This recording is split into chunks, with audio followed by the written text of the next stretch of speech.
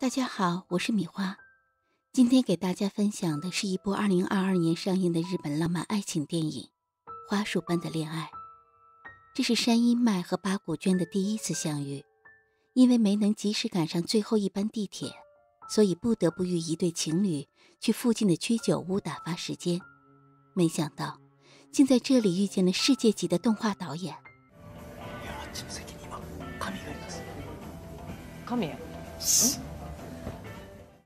但似乎没人关心这个，这让山阴麦十分的失落。但一旁的八谷娟却被吸引了。这一瞬间，八谷娟的心里产生了一种志同道合的感觉。聚会结束，看着失落的山阴麦独自的离去，八谷娟鼓起了最大的勇气向他走去。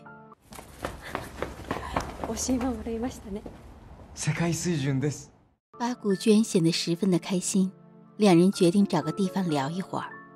到了居酒屋，他们发现对方与自己十分的相似，喜欢同样的鞋子，喜欢用电影票当书签。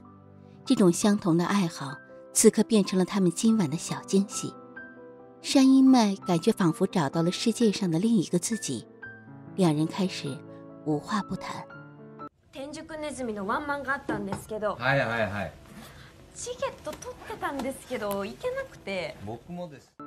八谷娟不仅莞尔，这个世界上有和自己爱好相同的异性就很幸运了。没想到两人还有相同的经历。じゃあこれ言ってたら合ってたかもしれないですね。そうですね。じゃあこれは今日ここで会うためのチケットだったってことですね。山阴麦意有所指的话，让八谷娟变得十分的害羞。她准备去洗手间平复一下心情，经过鞋柜的时候，又忍不住地看了一下两人的鞋子。短短的接触，八谷娟仿佛找到了知己，心里也像是吃了蜜一样的甜。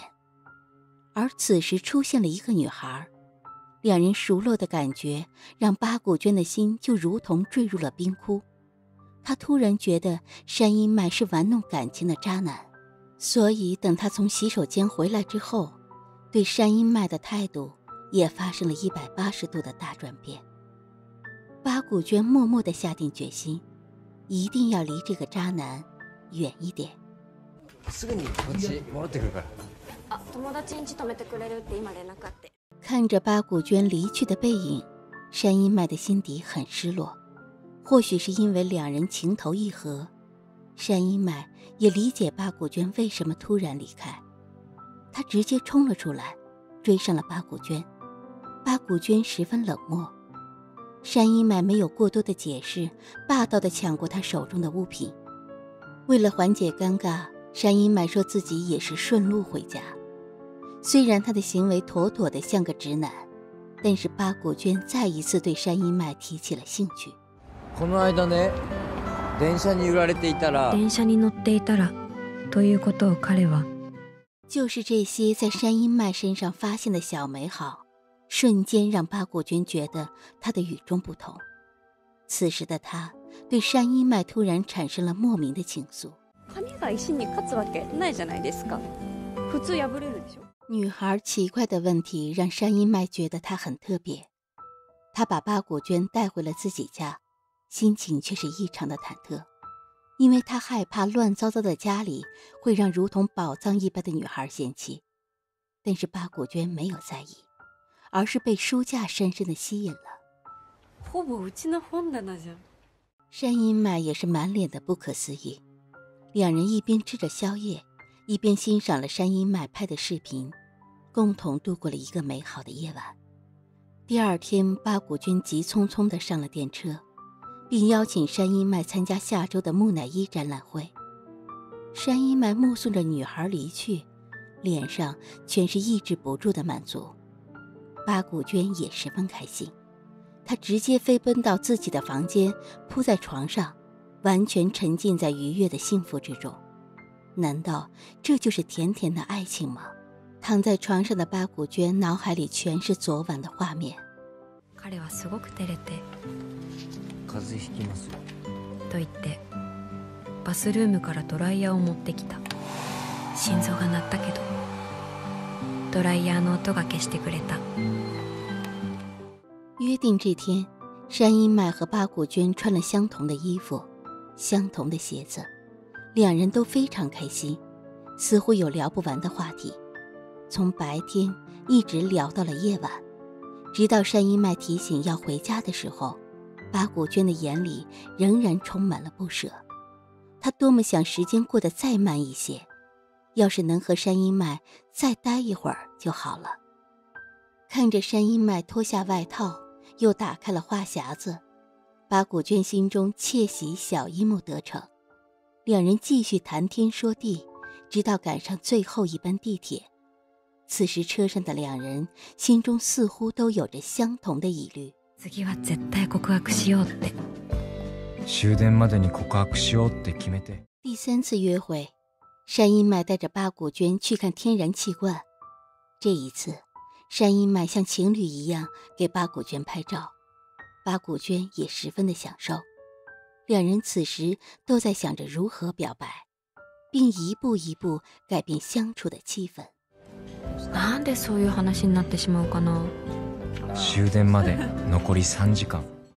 两人似乎都没能鼓起勇气率先表白，直到他们找到一首浪漫的音乐，一人一只耳机，仿佛全世界只剩下他们自己。两人不约而同地想着如何表白，没想到却被隔壁桌的大叔打破了气氛。表白的机会就这样被破坏得一干二净，直到服务员给他们送上了最后一份甜点，山阴麦才鼓足了勇气向面前的女孩告白。八谷さん、僕と付き合ってくれませんか？はい。ぜひ。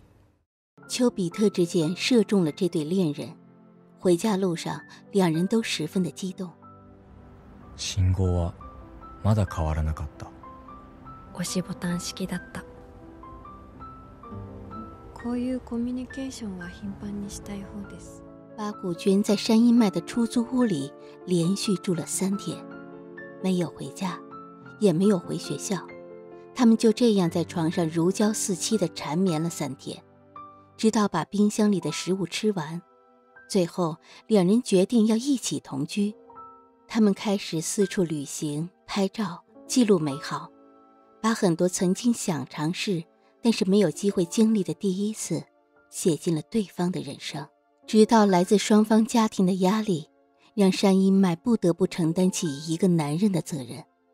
这一年过得很快，八股娟通过了会计考试，比山阴麦提前一步找到了工作，这让山阴麦更加刻苦地提升自己。爱情仿佛是无穷的动力，两人互相鼓励，共同进步。不久，山阴麦也找到了一份合适的工作，他迫不及待地与八股娟分享了这个喜讯。よかったよ、本当。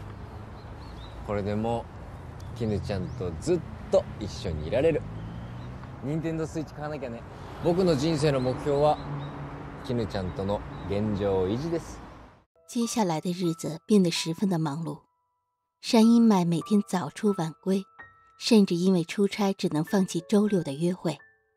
看着八股娟失落的表情，山阴麦不耐烦地将手机砸在了桌子上。两人第一次爆发了口角，长达3个月的冷战彻底地爆发了。两人平静得像个普通朋友。敏感的八股娟突然发现自己深爱的男友似乎变成了另外一个人，他似乎早已对生活失去了热情。直到这一晚，他们聊到了结婚。3ヶ月セックスしてない恋人に結婚の話を持ち出すってどういう感じだろう。而山阴麦觉得自己的女友就像一个长不大的孩子，每天沉浸在少女的幻想之中。絹ちゃんと別れようと思ってる。麦君と別れようと思ってて。这似乎是山阴麦与八股娟冷战以来第一次这么默契。两人都怀揣着分手的心思，并开始迎合对方最后的要求。山阴麦拉着八股娟坐摩天轮，八股娟则带着山阴麦去 KTV。这种感觉好像回到了热恋期。最后又去了他们最爱的居酒屋。山阴麦从手机里翻出曾经的照片，两人回忆着过往，缅怀着曾经的美好。但几个月的冷战似乎让双方早就想到了结局。但是话到嘴边，山阴麦却犹豫了。他岔开了话题，想搪塞过去，八股娟却直截了当地打断了他。楽しかったことだけ思い出にして大事にしまっとくから。麦君も。两个生活在一起5年的人，怎么会不知道对方的心思呢？虽然八股娟的话里没有分手2字，但是山阴麦却哭了。別れなくていいと思う。結婚しよう。山阴麦说只要结婚了，他们就不会冷战，并说了很多婚后生活的幸福。此时一对情侣吸引住了他们的注意，山阴麦和八股娟不约而同地观察着他们。两人像曾经的山阴麦和八股娟一样，穿着相同的鞋子，点了一样的饮料，同样错过了演唱会。